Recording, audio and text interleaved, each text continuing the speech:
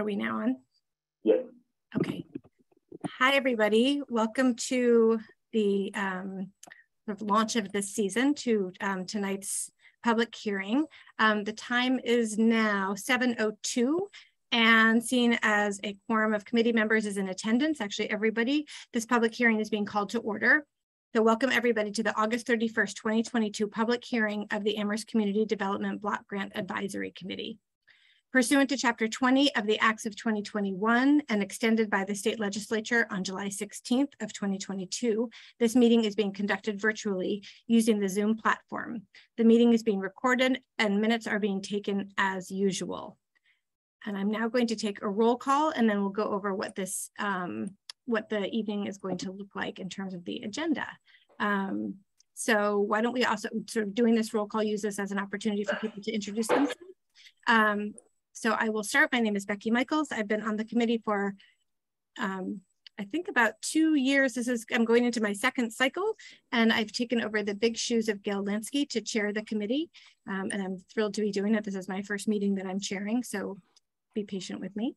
And I will just move along on the top of my screen. If people can just do the same, I will turn to you, Lucas. And you're on mute. Hi, my name is Lucas Hanscom. I have also been on the committee for about 2 years, and this is my second cycle as well. Suzanne? Hi, Suzanne Schilling. I have been on the committee since May, so this is my first cycle. Great. And Greg? Yes, I'm Greg Bascom. This is also my first cycle, and I'm looking forward to this coming year. Great. Nat? Yes, I'm Nat Larson, and I've always been thinking of myself as a newer member, but now as I look around, I realize I'm the longest tenured person on the committee. So I've been around a few cycles, but glad to be here. Great. And Rika? I'm Rika Clement, and I think I've been on the committee for a couple of years, maybe 3, but I've never been on it. I was not on it prior to COVID. So I've never done anything but virtual meetings with the group. Great. And Ben, do you want to introduce yourself and explain your role? Sure, thank you. My name is Ben Breger. I'm a planner for the town and the staff liaison to the Community Development Block Grant Advisory Committee. Great. So tonight, I welcome everybody who's in all the attendees who we can't see on screen yet. One of the exciting things that we are hoping is going to work tonight is that we have figured out how to have the speakers during the hearing portion actually come into the room and join us and be able to see their faces while they're talking to us. So Ben is going to be working on that tricky Zoom technology while we're going, and hopefully that will be a great sort of slight modification, but it'll be great to see people's faces. Obviously, if people who are speaking don't want to be seen, that's absolutely your choice, but it is an option for tonight. So just, have your video on if you want. We are going to start off the meeting with the public hearing, where we'll look forward to hearing people's comments about the community priorities for the 2022 and 2023 application process. The areas that we are looking forward to hearing from you on include social services, non-social services such as housing and the public infrastructure, target areas, sort of which areas we should be targeting as a committee, where non-social services can take place, and then finally reviewing our community development strategy, which is and Ben, correct me if I'm describing this incorrectly, but it is a document that every few years we're required to create and turn in. I think with the applications, that is a pretty in-depth statement of what our priorities are and the kinds of things that we have funded in the past, and I guess broken out by all of the different kinds of priorities that we'll be looking at. Is that about right, Ben? Yeah, absolutely. Okay, great. So how we're going to structure tonight is that during the public hearing, we're going to give organization, anybody who's here representing an organization, will give every organization a 5-minute period to speak. If you're here on behalf of just yourself and just to speak, you also have 5 minutes. So I would ask for anybody who is here who's planning to speak about an organization in particular, if you can just identify when you first come on who else will be speaking, and that way Ben can ensure to bring in those people also so we can do each organization at once. And if you have any questions about that, raise your hand and we can go and answer those as we move along. So with that, I will open the public hearing. Mm-hmm. And actually, it looks like Hilda Greenbaum has a question. Sure.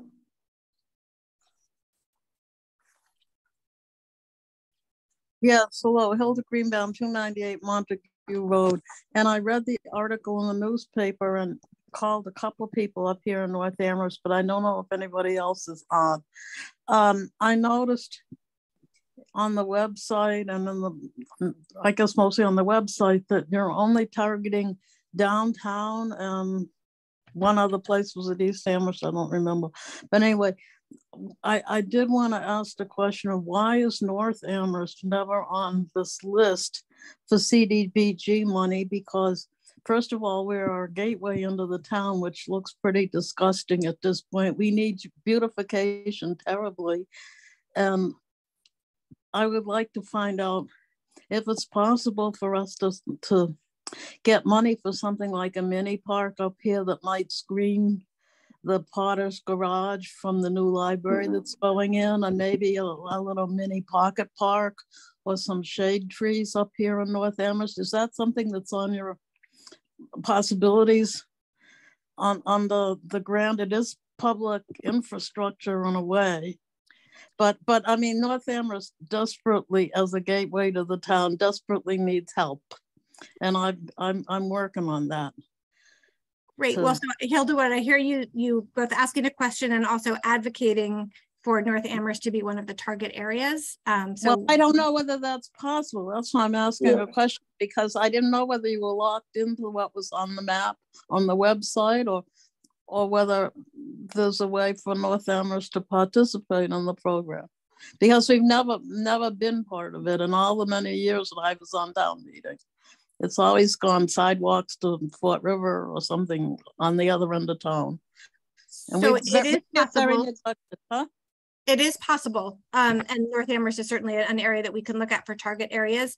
Ben, do you want to explain maybe how it is that we end up giving money, that we don't get to choose the projects that are created, but the projects come to us? Yeah, exactly. So the advisory committee only reviews projects that are proposed as a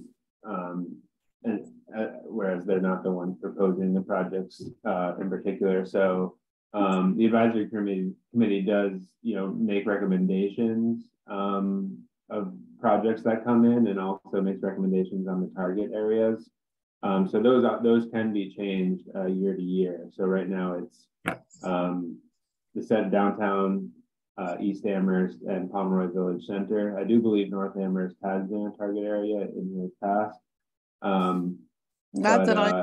Anyway. Yeah, but certainly, I appreciate the comment, and I think once we get to that discussion time, we can kind of. Well, who decides if you don't decide? Who hands out the money? So we decide what are the target areas, but we don't get to decide who's going to apply to us for money. So if the town doesn't come to us with a proposal for example, putting sidewalks in North Amherst, we can't give money to a project like that. The project has to exist and or be a project that that the town is planning to do, and then they come to us. So we can't just create the project and allocate money for it. But I mean, if we're not in a target area yet, or how do we find out if North Amherst can be a target area, and whether we should talk to Ben about applying? North Amherst can definitely be a target area. I think that it's part of a broader discussion of using the resources wisely and targeting areas most in need. And I think there's definitely a strong case to be made for North Amherst.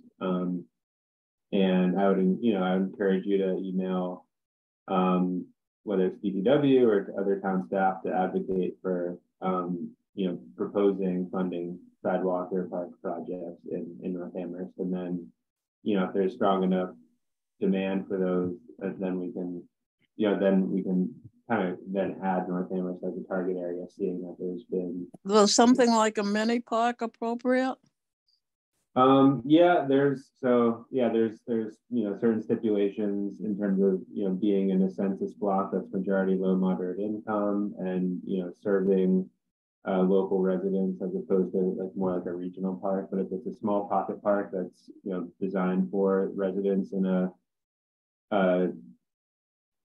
appropriate census block, then yes, I think something like that would be eligible. Thank you very, very much. Yeah, thank you. With that, I think I may hang up. Okay, thanks for joining.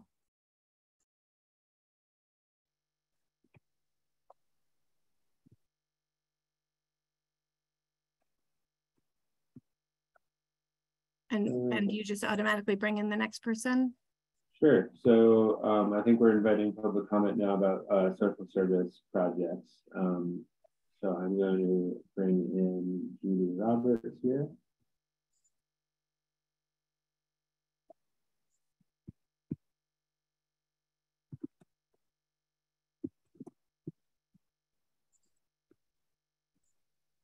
Hi. Hi. Glad to be here, and I want to thank the town for the funding that we have. We received funding for this year that we're currently in, and we're very grateful. We will be running 3 levels of classes, and we are the literacy project.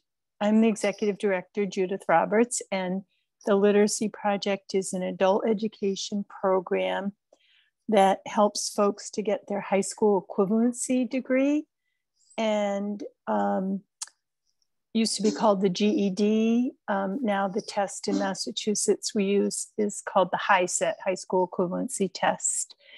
And the Literacy Project recognizes that the high school equivalency diploma is just a stepping stone, and that folks really need to go on to community college, job training programs, and better jobs. So in addition to our 2 levels of classes, we have 1 level that goes all the way from a grade level equivalency of like a 1st or 2nd grade reading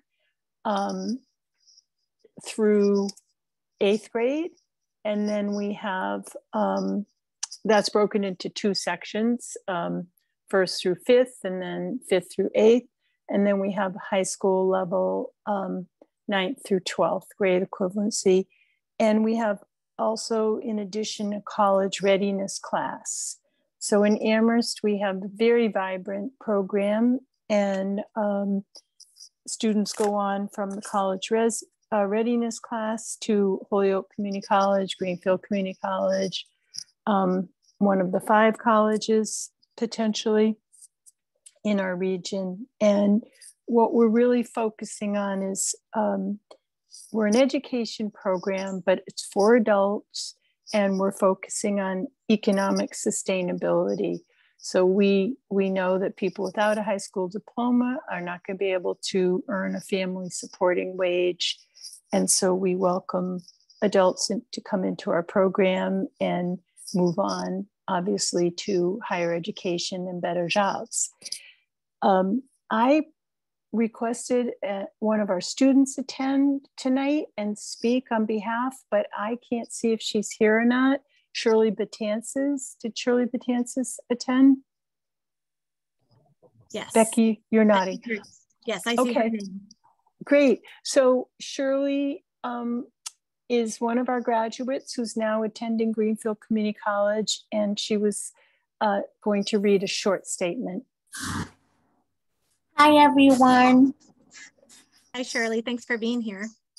Thank you for having me. I'm a current graduate of the Literacy Project. My name is Shirley Batansis. I hail from Brooklyn, New York. I came to Massachusetts in 1994, and I have been here since. I have been working as a CNA until 2015 when I got hurt. This is when I got hurt. Fortunately or unfortunately, it gave me an opportunity to seek my high set. I am happy it worked out. Now a graduate of 2021 of the Literary Project of Amherst. And in 2022, we had finally gotten a graduation because of the pandemic. During that time, I had enrolled in Greenfield Community College. I now passed my first semester and am now a junior studying business management. Much thanks and appreciation to the Literacy Project of Amherst for never giving up on me. Not only did they give me a chance, they encouraged to further my education and my future goals. Thank you very much. Thank you for sharing that. Thanks, Shirley. Shirley is also an Amherst resident, so I thought yes. I didn't say that, but that's an important part of our program. So thank you. And does anyone have questions for me? Anyone? I don't know where we're at on time. You're perfect. You have 14 seconds. Oh, perfect. Okay. Well, thank you again. And thank you to Shirley for coming. Take care. You're welcome. And Ben, it looks like David Ross has a hand up. I don't know if that's to ask a question or to speak, but we have. Great. Yeah, I'll bring Mr. Ross in here.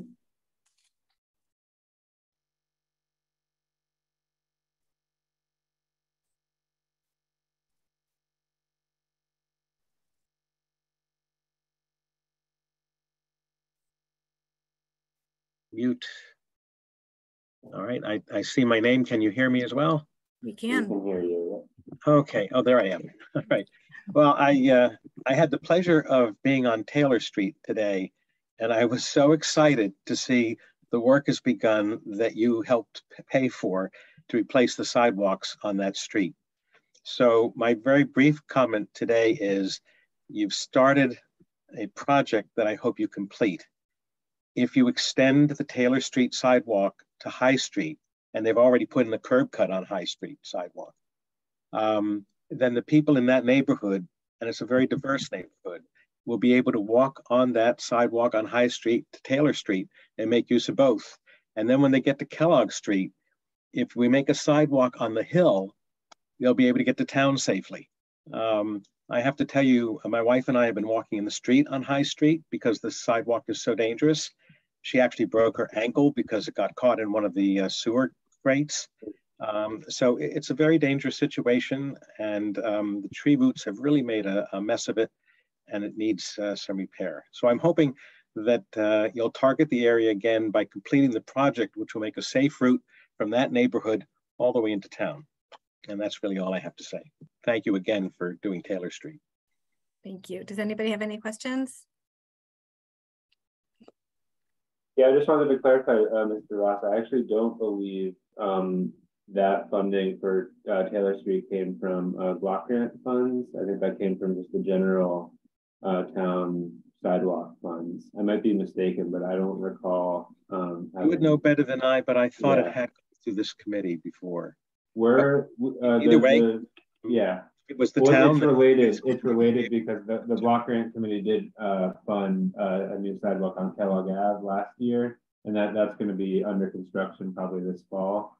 So I mean, there's a case to be made for tying it all in and going to. I think my concern about Kellogg is that I believe it's in front of the Ann Whalen Apartments that you're doing the work, but when you go to the hill, there's a sidewalk that drops off precipitously to the street, and then no sidewalk on the hill itself leading down to the apartments. Correct. Yeah. I think that's a very dangerous situation in that particular area because of the hill and the curve. Absolutely. Okay. Thank you. Thanks, Judge Russ.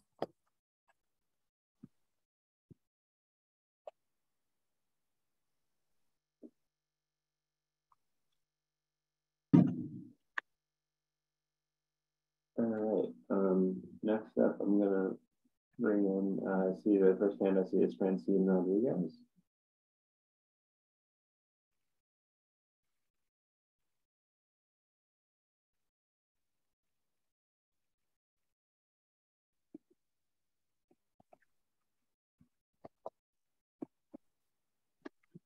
Hi, Francine. Oh, you're on mute. I was like, I know you can see me, but you can't hear me now. Thank you. I was having an issue even logging on today for some weird reason, but I'm here. So thank you for having me. We were funded. I want to thank, of course, the committee for funding us for a couple of years now on a housing retention and housing advocacy program. We have a community housing support program. And can you just tell us what organization you're from, just for new people? Sure. Oh, yes, absolutely. I'm sorry. I'm from the Center for Human Development. It's Family Outreach of Amherst, which is a small division of CHD. CHD is a pretty large organization, but we're just a small division here in Amherst that works with low-income families and children. And so the program that we have been funded for and hoping to get funded for again is in regards to housing for people in Amherst. I know everyone is aware that, you know, there's a major crisis in the state of Massachusetts. I saw a fact that kind of stayed with me that I wanted to share with the committee, which is there was a National Housing Coalition came out with a fact of the week. That in the state of Massachusetts, in order to afford a 2-bedroom apartment and spend the recommended 30% of income on shelter, a full-time worker must earn $37.97 per hour.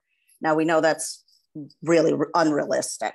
The annual household income needed to afford a 2-bedroom rental at HUD's fair market rent is $78,984.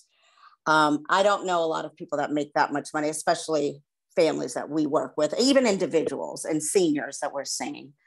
And that's just in the state altogether. Amherst rentals are exceeding HUD's fair market rental rates. I mean, I'd say they're tripling probably HUD's fair market rental rate. I've been inundated with folks calling to apply for the new resident assistance program that the town has created with ARPA funding to help folks with rental arrears. And I had no idea the amount of people, because, you know, we have our clientele and we work with the majority of low-income families, but this is open to everyone in town. And the amount of calls that are coming in is extreme. I mean, all people are struggling with rents right now. We're talking seniors, you know, singles, families. And so the need is extremely high. And people are feeling like they're getting pushed out of Amherst, unfortunately, because the rental rates are so high. I mean, I've even talked to students who say they can't afford the rents in Amherst off campus. So, I mean, it clearly is a major issue that we're facing. And, you know, the families feel like they have to make a choice to leave Amherst because they can't afford the rents. And even if they're doubled or tripled up, it's just too much. My other concern, you know, just showing how the need is so high in Amherst is, you know, some families, not everybody works for Family Outreach of Amherst, clearly. And so last week, there was a family who the sheriff came and posted a eviction notice on their door. They had to be out by Friday. Luckily, a neighbor of theirs that does know about Family Outreach of Amherst connected them to us. So we were immediately able to, you know, advocate for them and tell them what they needed to do to stop this eviction. So they had to, you know, get to Springfield that day to ask for a new court date to stop this eviction. So now we're working with them, you know, to apply for raft funds and also unemployment for the dad who got sick and lost his job, and also help him find new employment eventually. But that's just one family that if some community person hadn't connected them to us, they would have been homeless. It's a mom and dad with 3 children who are non-English speaking. So they didn't even understand the notices they were getting. They knew they were behind in rent, but they didn't understand the severity of what it was leading to. So I'm grateful for this community person that did connect them to us. Seeing a lot of seniors as well, really struggling. I've met with 2 seniors so far for this program, and you know, they have mortgages and they're just not able to even keep up with the mortgages. A lot of folks are struggling just, of course, with the economy. You know, food prices are up, gas prices are up, and people are just not being able to make ends meet. Even folks that we've helped catch up are still really struggling to sustain, which I'm very concerned about. You know, because if you don't have a subsidy in Amherst, it's really difficult to live in Amherst. Even 2-parent working households. I mean, you just don't make enough money to pay the rents that are being asked for folks in Amherst. Okay, thank you. So I just want to say that I feel that this is a program that is really, really needed in Amherst, and I think we're being highly affected by you know, retaining rents and helping people catch up with rental arrears and getting them the resources they need to be able to stay in town and stay housed. So thank you. Thank you. Does anybody have any questions for Francine? Okay, great. Thanks for coming tonight. Thank you. For your work. Thanks.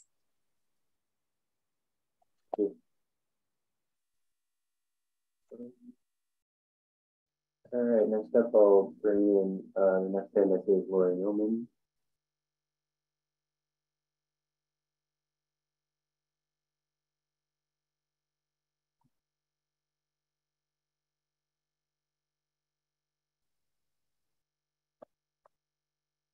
Hi, everyone. And this is exciting. It looks like I've promoted to a panelist, it looks like. So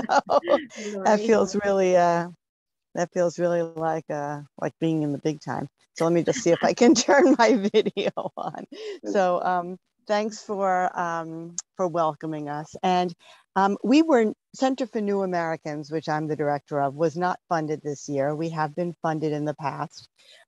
So I was looking at the website to see if I could just get a sense of where the committee is headed. And you know, I really appreciated seeing that it looks like the strategy is to find a balanced approach to all of the needs. That's what's, you know, on the CDBG website.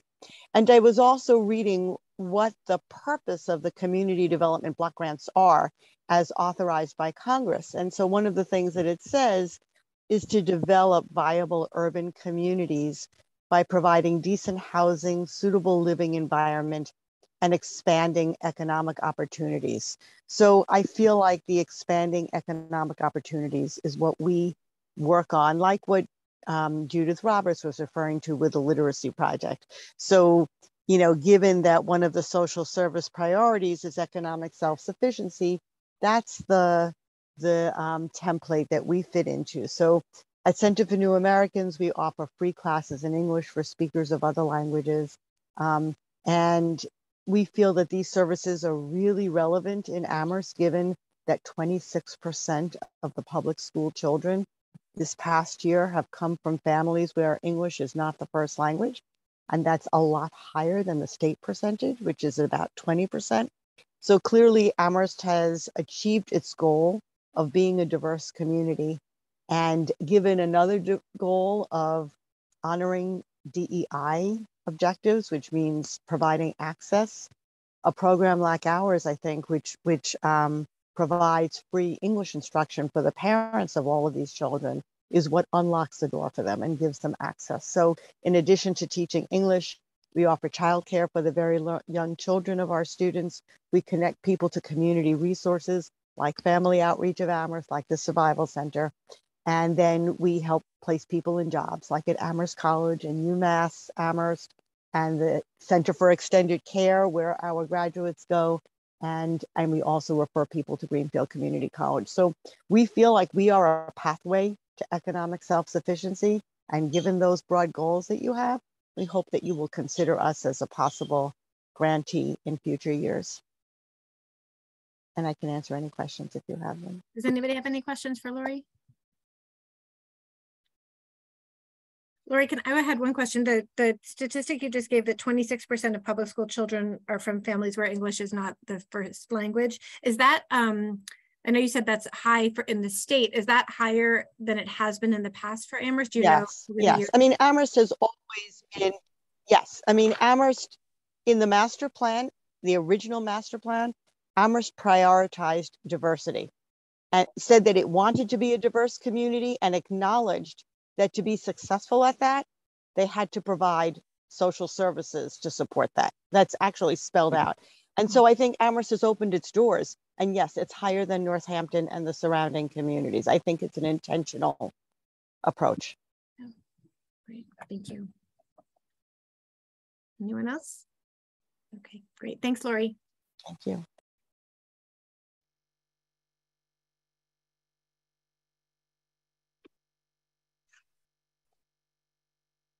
All right, the next hand I see is Susan from Big Brothers Big Sisters. I'll promote Susan to a panelist.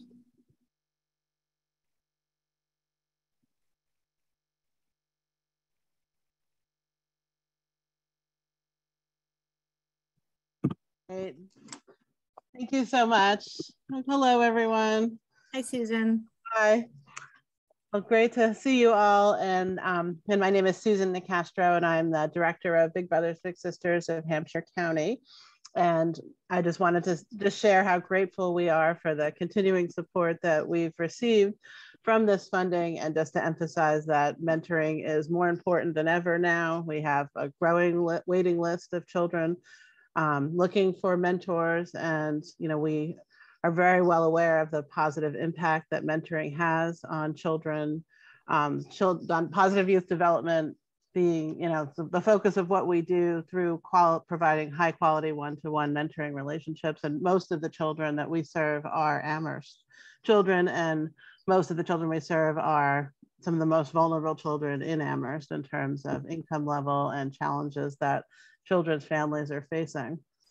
And we've been providing mentoring here in Hampshire County for over 47 years. And the funding and support that has been provided for us has just been extremely critical to us being able to continue to provide the service that we do. And yeah, I would just hope that the committee will consider continuing to support our efforts to provide high quality mentoring to children in Amherst.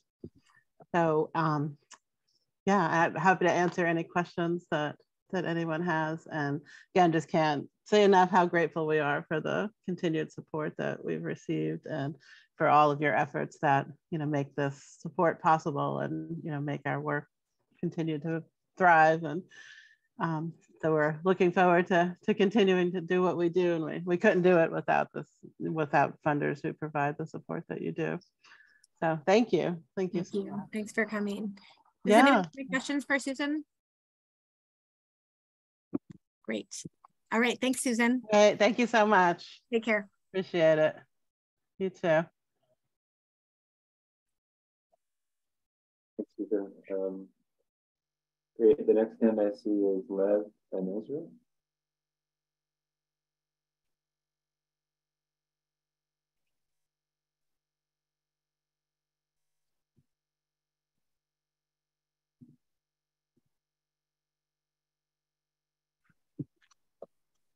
Hi, Lev.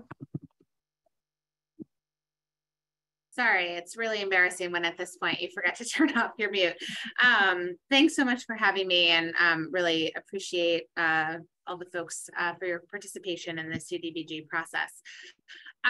If it's okay, I'd like to actually just ask a clarifying question before I start. Is the intent of our remarks today supposed to be more around the larger issues of priorities, or the specific projects that we anticipate and organizations that we anticipate applying for?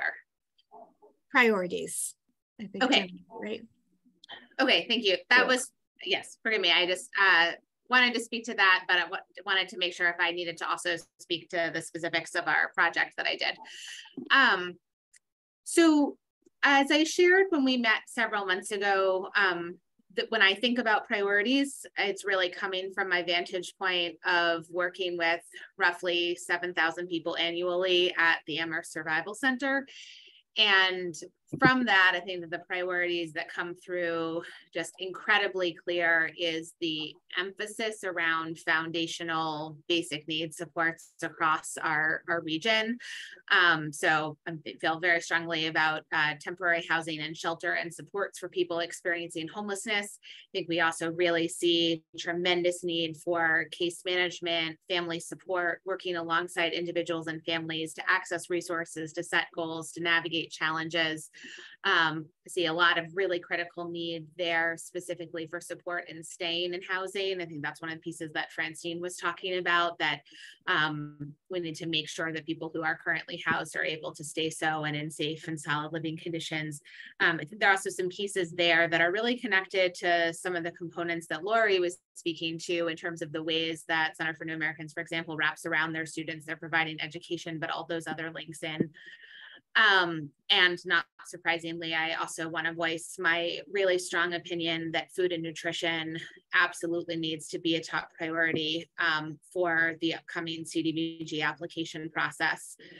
And I think it's possible for the committee to really approach all of these priorities with a focus on accessibility, equity, and really making sure that there's that emphasis on quality and measurable impact throughout the projects. When the committee met a few months ago, my understanding was that you had conducted a survey about priorities to supplement or further guide me on these hearings. And I was excited to hear about that effort to gather broader input, but was concerned when I learned, or at least my understanding was, that the survey had received a pretty limited response and almost entirely from one distribution source. And so while, of course, those responses are valid and valuable and important to consider, it didn't seem like they represented a breadth of issues. And I think seeing that things like food and nutrition and housing and those types of resources that I just mentioned as really top critical priorities weren't represented in the top was just indicative to me that there was a large population of this community that hadn't been reached by that survey. So I just want to really think about sort of who that ended up being representative of or not. And the piece that I want to share specifically about food insecurity at this time is that actually, I think that there was almost a little bit of a comment in jest when we knew we had to do the second public hearing of, okay, well, we'll see. And it's been several months and we'll talk about if the priorities have changed, but there tends to be a lot of continuity in the things that are going on, even from year to year, much less a couple of months past. But in this situation, I can say from my vantage point that actually the priority around food and nutrition has shifted. The situation has gotten much more dire. The last 5 months have each been record-breaking in the number of people that we're seeing at the Amherst Survival Center. We are certainly not the only organization that is serving people experiencing food insecurity, and that is an experience across the board around the region. But we are currently, every single one of these months has exceeded our highest pandemic surges. We're seeing a 20% increase in our food pantry just versus earlier this year, which was already busier than all of last year, et cetera. We had a more than 30% increase in the number of people coming every day for produce and bread, and really exceeding that we'd had at any time throughout the pandemic, and similar trends with people coming for meals. And that's a combination of, it certainly includes people who have utilized services like the Amherst Survival Center for a period of time, and are coming more frequently. But the big change right now is that we are seeing lots of new faces every day. About 30 more seconds, Lev, sorry. Great. So I just want to really emphasize this component of these basic needs priorities, that we're really at I think at an inflection point. And unfortunately, what I'm hearing from other folks in the field around is we're expecting this trend to continue for a significant period of time, which we think makes it that much more important to consider this as a critical need for this 2-year cycle upcoming, because I think we're looking at a really critical couple of years in our community. So thank you so much for your time. Thank you for coming. Does anybody have any questions for Lev? Yeah, Nat. Lev, thanks for your message. I was kind of surprised to learn that the numbers are even greater than they were at the peak of the pandemic. Do you have any sense of what is causing that? Is inflation a part of it, or are there other factors? Yeah, absolutely. So my understanding is that inflation is absolutely the driving force. And I think the way that I frame that is I think most of us can experience having some sticker shock at the grocery store, or feeling this sense of, oh goodness, okay, I'm making different choices if I can't get this or I can do this. And for any family for whom they were already struggling to make ends meet, or that already wasn't enough, these prices on all of the most basic essentials, right? We're seeing it on utilities, we're seeing it on gas, we're seeing it on, at the grocery store, have been just paralyzing, debilitating, I don't know, really incredibly detrimental. There is also a level, I think, of kind of a snowball. So it's been quite a while, 8 months now since the end of the child tax credit. But certainly that was something that had enormous economic impact. We've also are definitely aware of more people where essentially the bans on evictions kind of coming off over time, or getting far enough out even once they were no longer included in whatever category, but it taking however long for sort of landlords to catch up. So I think we're just seeing this snowballing effect, but it definitely is a significant uptick. Thank you for coming and giving all that information. Really helpful. Yeah, thanks so much for having me. Thanks for your work. Thanks.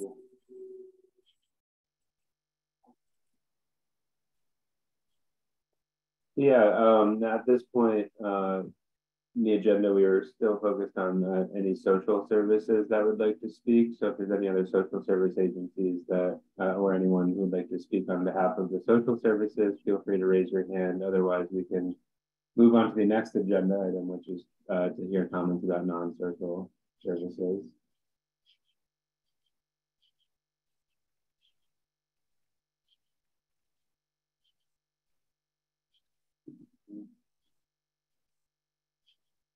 All right, so I'll bring in Sarah Sargent, I believe has comments about the non-social services.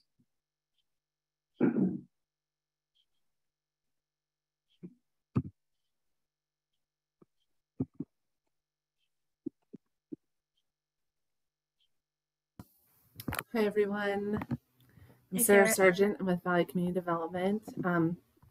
Thank you for all the work that you do. And then I know I'm not in social services, but I just want to say thanks to all the social service agencies, because our clients too see we see the impact that all of you have had. As the small business program manager for Valley, we continue to focus a lot on the economic development that's happening across the region, but specifically in Amherst. Since January of 2022 through the end of July, over 70 businesses registered with the town of Amherst, which is great. We primarily focus on working with those in the low to moderate income or underserved populations. We are continuing to see an uptick in people starting sole proprietors or doing business as, simply due to lost jobs and creating their own jobs for themselves, and seeing the opportunity to, once they get themselves going, trying to add on additional jobs for other people, which is a win-win for everybody. In many ways, some of this, like having our small business consulting, is an extension of some of the social services that are happening, because we are trying to also create more jobs and employment for our, people in Amherst. We continue to work with a lot of clients that we worked with through the COVID grant program that we help facilitate for Amherst. So we are hoping that we can continue our work that we're doing now through the CDBG program. and continuing to offer more services. We are seeing also an increase in refugee and immigrant individuals who are those who are refugees and immigrants that are looking to open businesses, which is very exciting. And a lot of them are actually coming to us through places like Center for New Americans, the International Language Institute, those that are offering English classes. So we're just, again, that's where like kind of the extension happens here from social services to non. But I just wanted to kind of give you a little bit of an update on where things have been since the beginning of this year. And we hope that you guys will consider this as a priority to try and keep creating more jobs where people can continue to live affordably in the Amherst area. So thanks again for your time. Thank you. Does anybody have any questions for Sarah? So I wanted to just clarify one thing. Sarah, did you say 70 businesses registered since last July? No, since January of this year. Since January, wow. January through July. January. So when we talk about businesses that have registered with the town, you're actually not required as an LLC or an S Corp. You are only required if you are one of those entities doing business as or a sole proprietor. So that does not even include the number of businesses that have started as LLCs or S Corps. So there's more than that. But this is a single data point that the city tracks currently. Okay. Great. Thank you.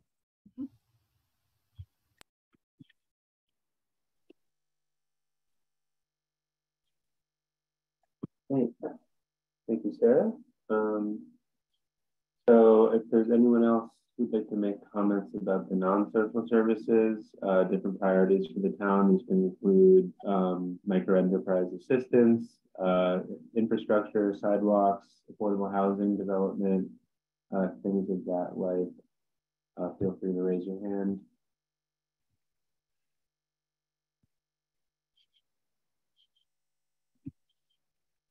All right. Seeing none, Becky, is it okay if we move on to target areas? Yeah, the target areas. So we heard one comment about this earlier, but the target areas are areas where the town or where the advisory committee will kind of hear proposals for those specific areas. The state DHCD requires the town to focus block grant activities into these target areas. We're allowed a maximum of 3. So right now the target areas, I can show them on my map on the screen here. The current target areas, these are from 2021 and include in red, we see kind of an area around downtown Amherst. In orange, this is the East Amherst area around like Cumberland Farms and Fort River, going down to Colonial Village over here. And then in this pink purple color, we see the Pomeroy Village Center with the community along East Hadley Road, the Hickory Ridge area, Orchard Valley neighborhood. So this is where, unless anything changes as of now, we'll kind of focus our non-social service activities in these areas. I had a quick question about that. But the green areas are where CDBG funds can be spent, right? Yeah. So we're targeting the areas that you're mentioning, but you can spend money in the other green areas, right? They would need to be incorporated into a target area. Okay, so so we're only allowed to consider projects in the target areas, even though the other areas are eligible. Yeah, and the target areas need to be composed of these green areas, which are the eligible block groups. Yeah. So it has to be an overlap of the green area and the target area? Yeah. But we can change the target area as long as it overlaps with the green area, correct? Correct, yeah. Yes, the target areas can change. The what you see in green is from the census, so that can't really change that. shares the income eligibility for those census blocks. So, like for example, we couldn't just say, oh, let's do like Bay Road area down here because none of that is income eligible. So it's either in the target area or a green area, but we're as a group, we're sort of limited by the town to the target areas. We're limited by the grant requirements to the green areas, but we could, my understanding, Ben, correct me if I'm wrong, is that if it's in like an area that isn't green, but it's in the red area, then you could still fund it. Correct. Yeah. So yeah. So if it's in the target area, that's fine. So this area, I don't know, what is that, near UMass, I guess, that would still be eligible because it's in the target area, even though it's not in income eligible. Those are assigned by the town. We don't actually redraw those, right? Well, so the advisory committee can make recommendations on changing, right? But then the town says, okay, yeah. Just curious. Yeah. I looked up this map when the woman was talking about North Amherst, and I saw down at the bottom that all the green areas were eligible. So I was just like, oh, that's. Yeah. So North Amherst could become a target area if we kind of encompassed these areas of green here. Yeah. Like that, so. Cool.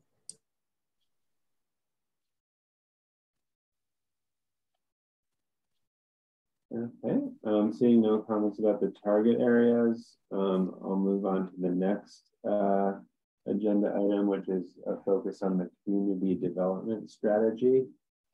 And I think Becky alluded to this earlier. The community development strategy is something that the town has to develop roughly every 3 years for our inclusion in the community development block grant program from the state.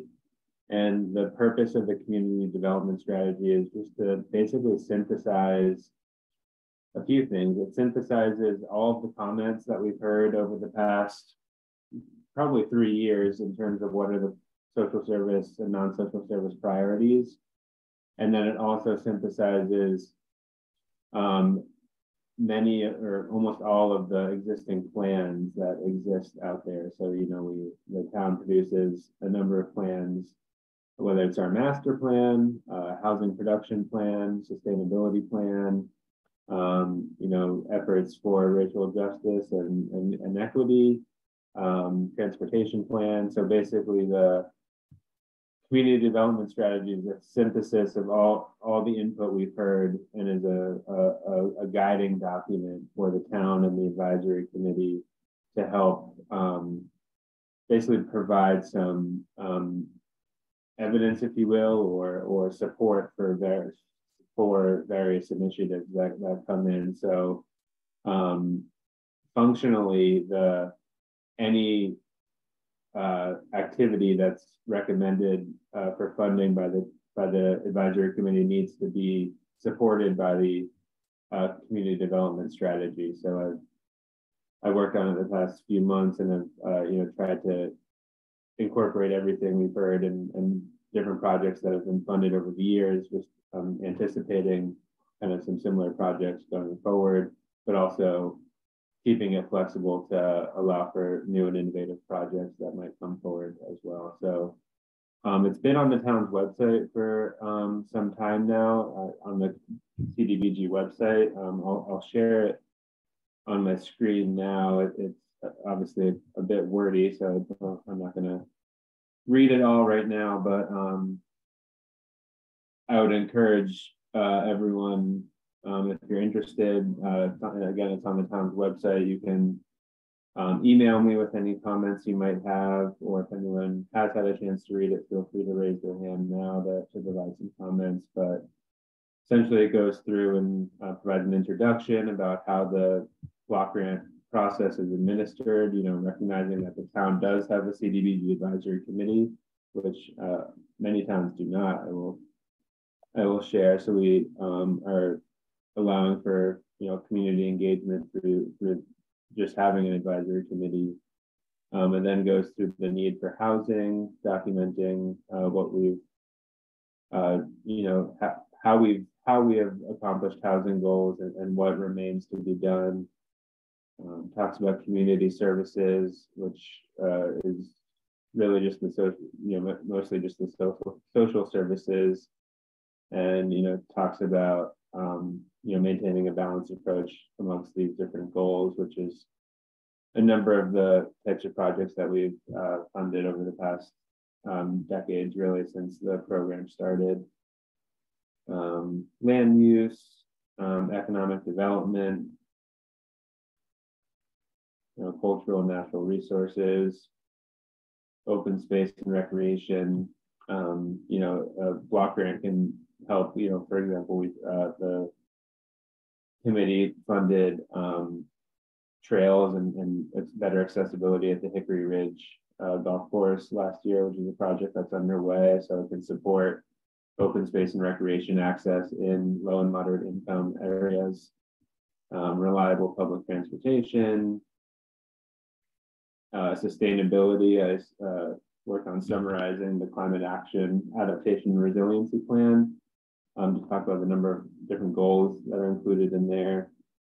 And then finally, the town's efforts to increase diversity, equity, and inclusion across the board, and our different goals in that area outlined by the Community Safety and Social Justice Committee, and our efforts with the CREST program as well, and the new DEI department. Here we talk about the target areas.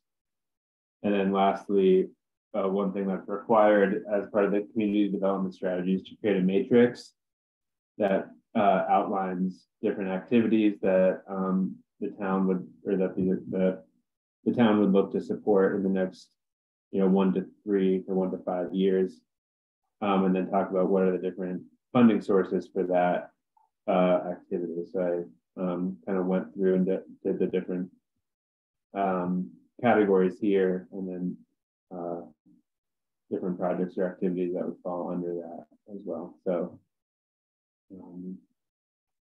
I encourage folks to look at that more closely if you have time, and to provide any comments that you might have at the end. And one question, one comment, one question. What comment is like, this is really, really well done. This looks like a lot of work that you put in. There's a lot of different stuff going on here. I was really impressed how you synthesized all these different areas the town is working on and focused on. My question is the matrix at the end. Yes. The priority ranking, where does that come from, and what does that mean? The ranking 1 through 8.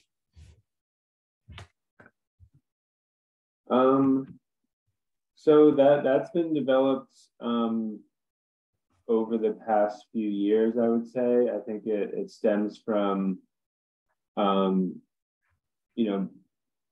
as high as the town council and town manager's office, kind of what are their priorities, that they are really one thing it comes from is the town council's priorities for the town manager, which then kind of circulates its way through every level of the town. So certainly housing and social services are top of the list for some of the town's goals. But other than that, I think I said these are, I would say they're all kind of high priority.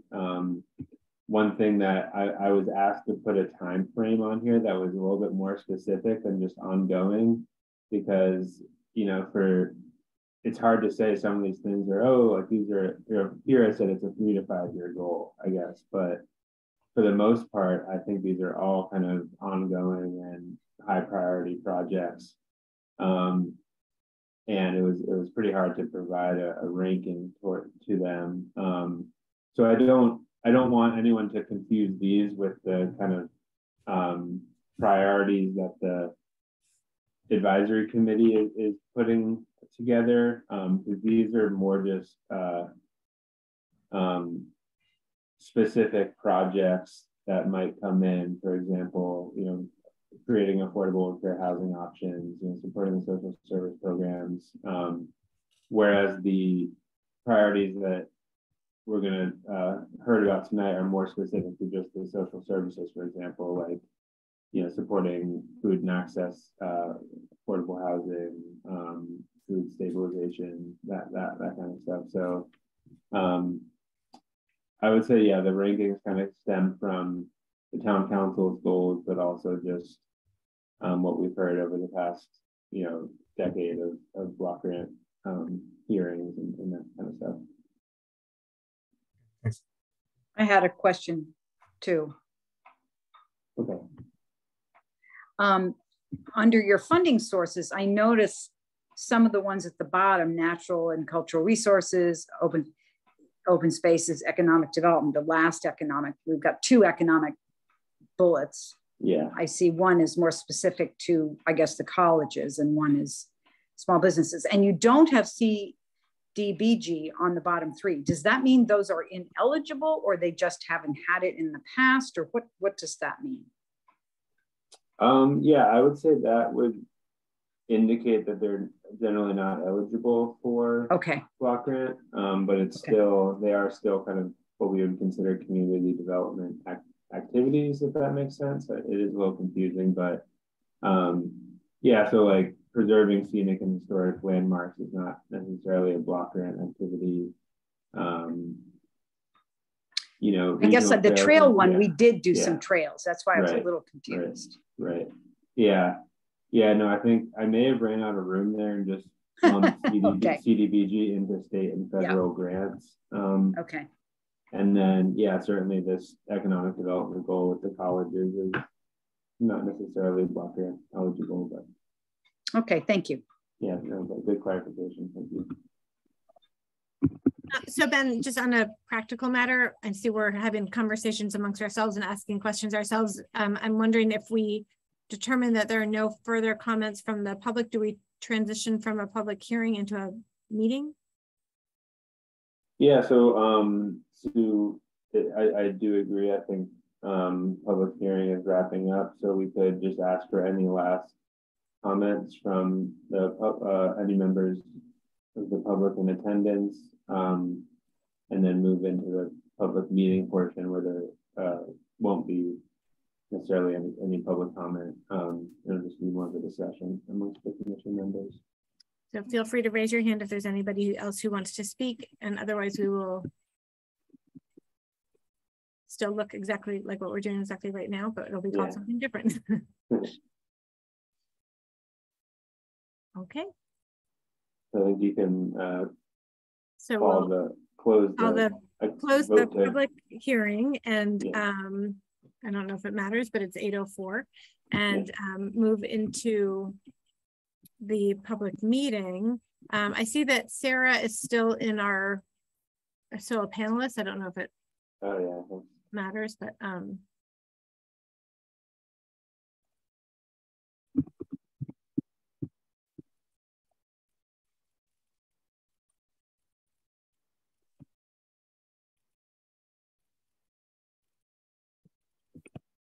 great. So I can pull up the agenda. Yeah, I think the first item is announcements. Yes. I don't think I have any announcements. Unless anyone else has anything else they'd like to share. Nope. All right. So why don't we discuss and review comments from public hearing, and just, I guess, to sort of remind everybody where we're headed with coming out of the public hearing, and then our next step is to finalize the RFP, which we hope to send out, and our timeline is to send it out in very early October. Is that right, Ben? I believe September 30th. So. September 30th. Okay, so the idea then is that between now and really end of September, we will finalize what the priorities are on there, whether there's anything new we want to add, whether there's anything we want to take off of it. And that would be guided by, obviously, the comments that we heard tonight. It can be guided by the survey that we sent out, any other thoughts people have. And one of the things that we can also talk about is whether what we want to do is go sort of deep into the RFP tonight, or what we want to do is talk sort of more generally and then have another meeting between now and maybe like September, whatever works for Ben, September 26th or 7th or something, and finalize the RFP that would then go out on September 30th.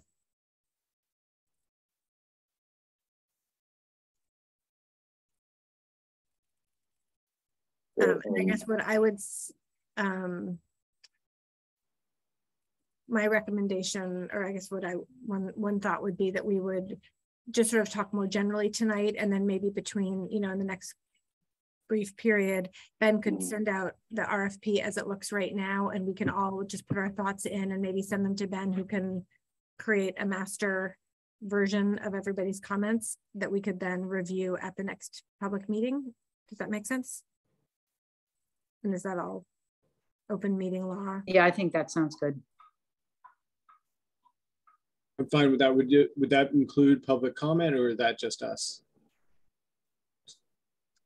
I think that is just us, because we'll just be going over, we'll be using what people can hear tonight. what we're saying. Yeah. So I think is that right, Ben? Sorry, I was a little bit distracted just taking the minute. All right, it's whether Lucas was asking whether when we meet to finalize the RFP, whether that's a hearing or a meeting. And I was saying, I think it's a meeting, because the hearing is tonight. Yeah, that would be a public meeting. As always, they're open to the public, so anyone can attend. And it's up to the chair's discretion whether to take public comment for those. Okay. So Ben, if you want to propose a date by which you would need everybody's comments, if we want to work backwards, when I guess what date would be the most manageable for us to have the public meeting at which we finalize the RFP, and then we could do work dates backwards. Yeah, so whether that, I said I would. And then we can go into discussing what we just listened to at the public comment. Yeah, I think if I had the week of September 26th to put everything together, so I would have like 5 days to finalize it and put it out on the Friday, September 30th. That would be fine. Okay. So if we wanted to meet maybe the week of the 19th? September 19th, something like that, yeah. How does Wednesday the 21st work for people? Or any other night that week? That works for me. That works for me.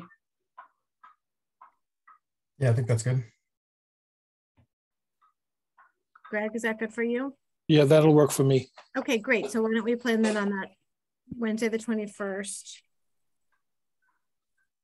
for the public meeting, and then so continuing to work backwards, then if what we want to review at that meeting is are the comments that we have on the RFP, then would it be more of a pain for us to send all of our individual thoughts to you and you put them all into one document for us to review? I think that's fine. There's only 60 minutes. Okay. So then if we got that to you so that you could give it to us to review, if we got our comments to you by like the 14th or 15th, and then you would have. Yeah, I think that's like, yep. Okay. So why don't we do the 14th? We get our comments to you. And when are we receiving it? We're working backwards. We're getting to that. Okay, yeah, I was gonna say, because yeah. So then maybe we could get them from you. I mean, it's probably you could just send us last year's in the next couple of days. Yeah, I'll take last year's, and then I'll at the very least update the dates and anything else about because it's a 2-year grant, so it might look a little bit different. But has the state has finalized the dates? Yeah, so the grant, all the dates are now finalized. Okay. The grant is due to the state on March 3rd. And kind of working backwards from there, it takes, once all the applications come in, it can take a month or two to even just for staff to put it all together and everything. And And the state's also asking that we have a list of all the activities that we're going to fund in December, which seems a little ridiculous because it's like, we might as well just submit the application then, but the due date's not until March. So we're kind of, that was one checkpoint I made sure to include in the timeline, where basically we have the application due. I need to get my calendar. I think it's in early November, and then there's a chance for web comments and all that, and so we'll have a better sense of what the activities will be in December. So. And we're doing 2 years, and there's only 5 that we can fund, right? Social services. Yep. We're still unfortunately limited to the 5 social services and 3 non-social services. It's twice as much money because it's a 2-year grant, so the town will be receiving 1.65 million instead of 825,000. Oh, that's great. Yeah. So then in the draft that you send around, you'll already incorporate these kind of 2-year aspect of it. So okay. Yeah. So with building costs up like they are, you're basically getting 1 year of brick and mortar funding. All right. Yeah, probably, yeah. Yeah, although I will say the what was it, the Mill Lane project, that was the continuation of the multi-use path, that actually came in under budget for once. I don't know, maybe I think those are very they padded the budget to make sure it would come in even with inflation, and they did that, or I guess Nate, my predecessor, did that assessment. So. Good for them. That's awesome.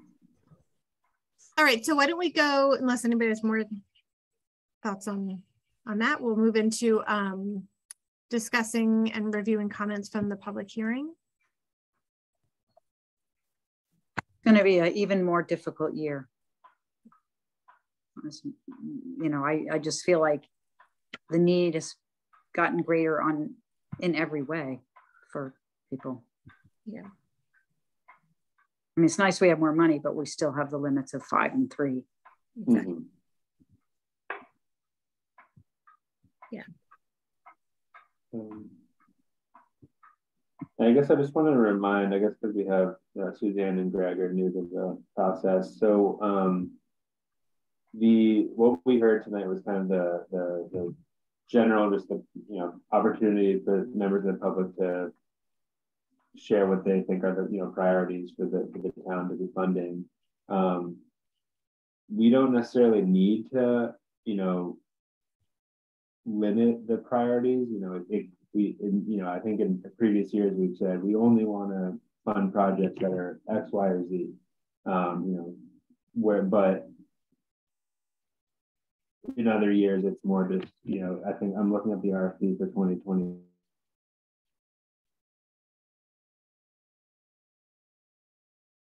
I think he just froze. Yes, I was just thinking he froze, right? He's not just studying the document.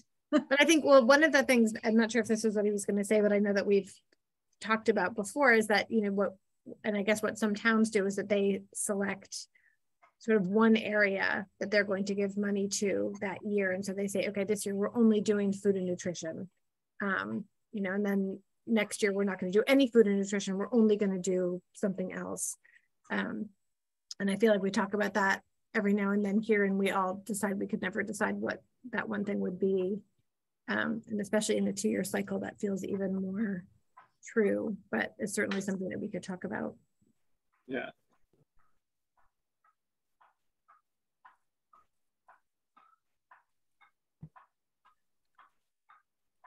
Yeah, I think that would be, I can't decide if that would make it harder or, harder or easier. I guess it moves the hard decision kind of maybe earlier in the process, right? If we said we're only doing food and nutrition, I don't know. I don't know what that would do to the applications, but I imagine they would obviously shift them tremendously. But right. I don't know. I just feel like we've heard so much about housing and, all of these needs seem so tremendous.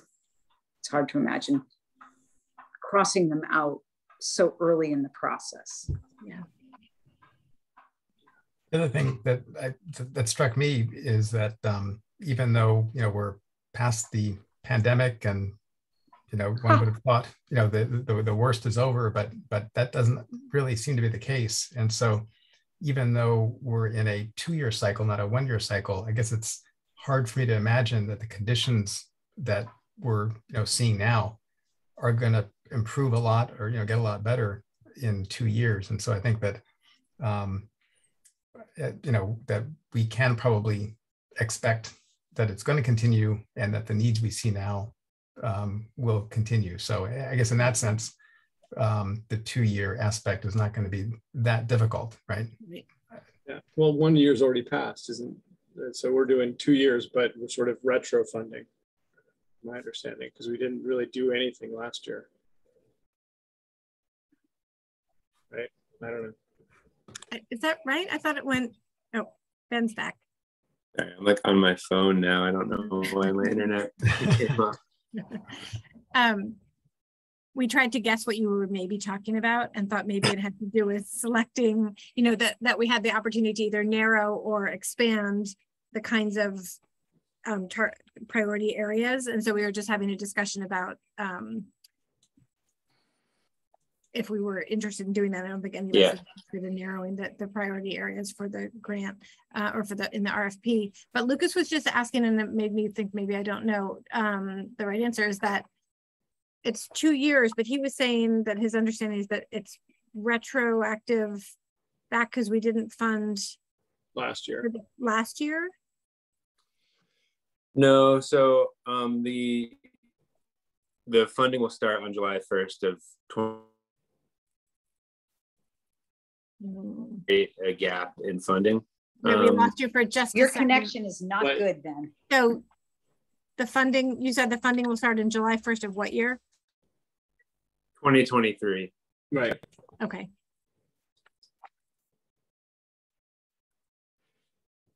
Right. So the funding is for fiscal years 2023 and 2024. Correct. No, 23, 24, 24, 25. If the fiscal year, right. So we're not going to do this again next year? Right. So that's another part is sort of what we have this year now that we don't. I think we might want to check on this because I joined in the end of 2019 and we did the funding that spring. And then we didn't do anything funding last year. I can't imagine that we're going to do funding this spring and then there's not going to be anything for 2 years. That's correct. Yeah. Really? Yeah. That's. I mean, it's double the money. Yeah, but that's because we missed a year. It was delayed, but there was still funding that we're just getting grants started from last year. Okay.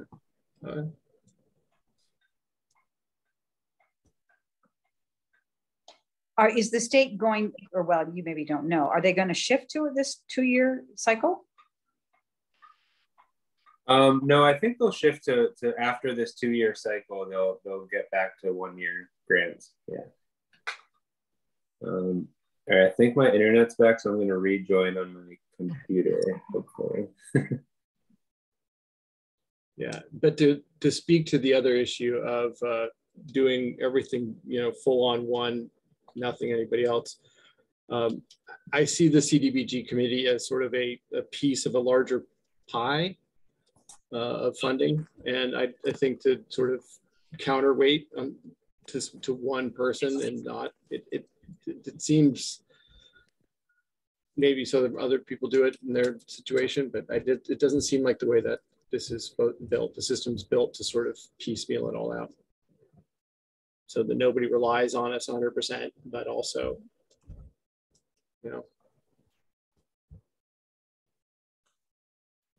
Yeah, I think we're probably are we all in agreement that we're not going to want to do that?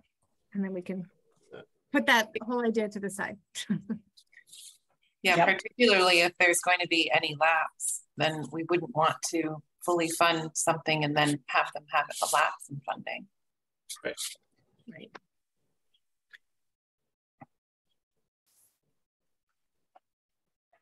Is Ben coming back in? Oh, there he is. raising his hand, asking to be allowed to talk. Yeah. No, I'm on the other side of things now. Becky, I think you should be able to go to my name and say promote the panelist. Oops. There we go. Oh, it says I failed to change role to panelist. It's great. This is how I feel. I've been doing this for so long and I still don't have it down. It's not letting me. Oh man. Okay. I mean, it gives me the option, but then when I try, it says failed to change role to panelist. Okay, I'm not sure what that's about. Well, we have you here, sort of. Yeah, no, that's fine. I before the meeting started, I made you a co-host, Becky, because yeah, no, it gives me the option, but then when I click on promote to panelist, oh, wait, maybe it's letting me do it now. No, then I get a error message. Okay. Well, I'll try logging back into Zoom. All right, well, we will, in terms of, just so we hit all the agenda. Yeah. Next is, unless anybody has any other comments from the public hearing.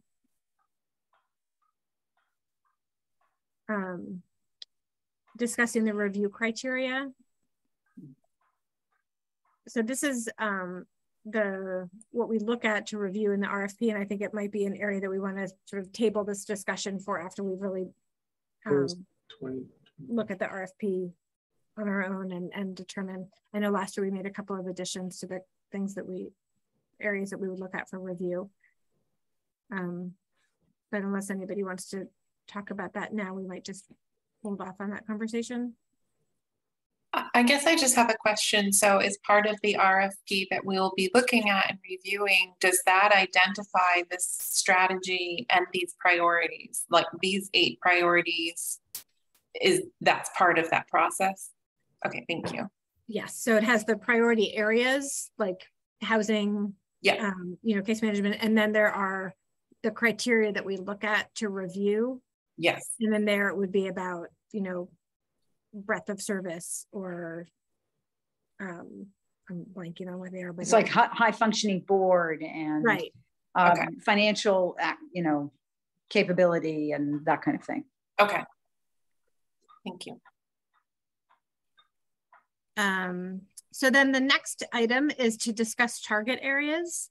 And so one thing that Ben had mentioned to me yesterday when we were talking was that and Ben obviously correct me if I misunderstood this, but is that we can sort of reassess what our target areas would be based on the applications we get for different projects in the town. And so we don't necessarily have to select those up front. I mean, that we're limited in town to what the target areas are in terms of like those green areas, but we don't have to necessarily eliminate any up front. Is that right, Ben? Yeah, that's correct. But if, excuse me, to Hilda's point, if we don't add them, we wouldn't get applications for those areas, would we?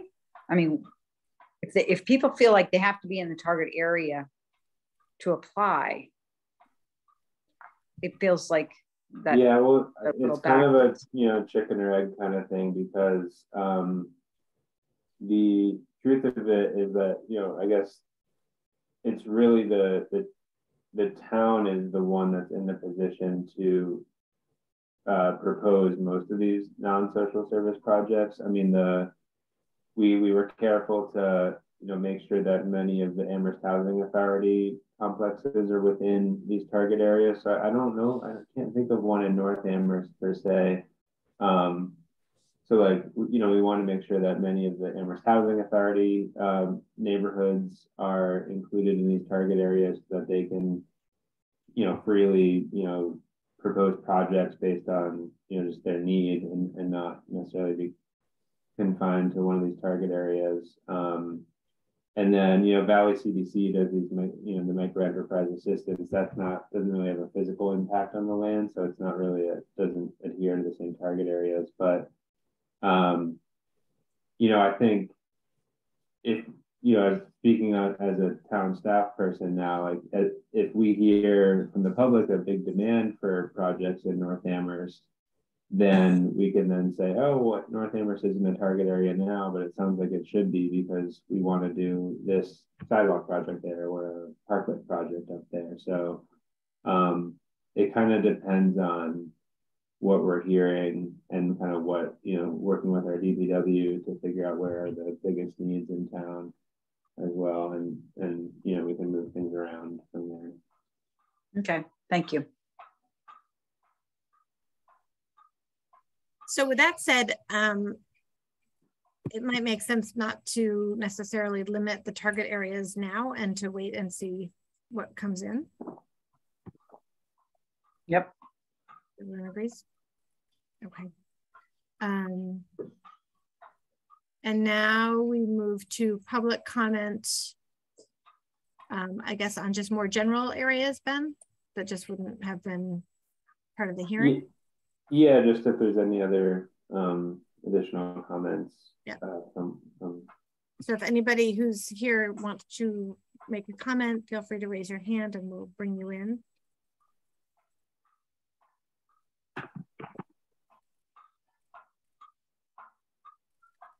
I don't see anyone. And are there any items not anticipated within the last 48 hours?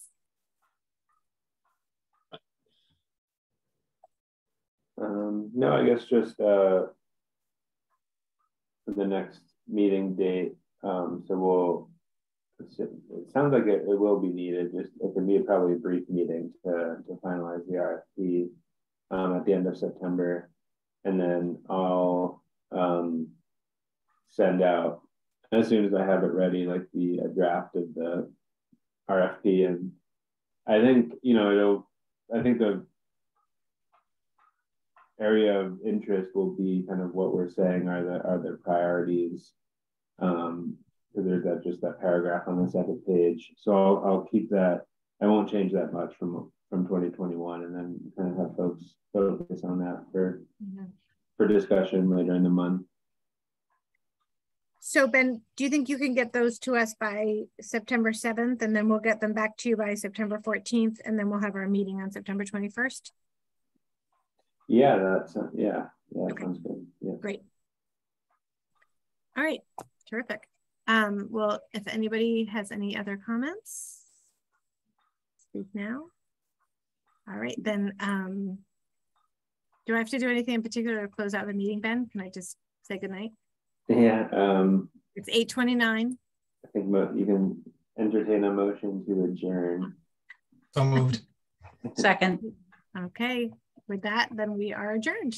Good night, everyone. Thank you. Nice job, Becky. Bye. Nice, Becky. Thanks, Well done. everyone. Bye. Bye. Bye.